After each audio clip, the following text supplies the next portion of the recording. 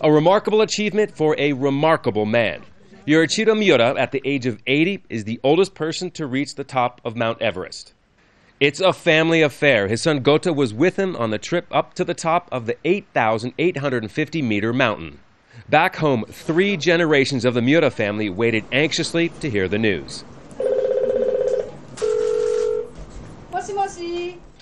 Have you arrived? Asked his daughter Emmy. We've done it. We've arrived, is the reply.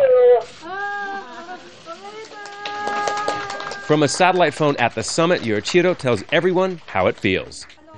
It's the best feeling in the world. I never thought I'd reach the summit of Everest at the age of 80, but now I'm feeling the most tired I've ever been.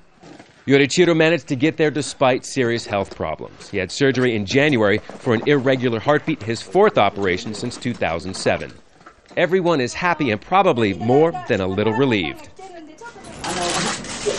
His wife says, I think it's best if you just come down quickly now.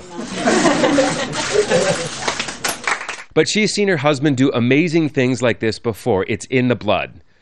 His father, Keizo Miura, was a skiing legend and was the oldest person to climb Kilimanjaro at 77.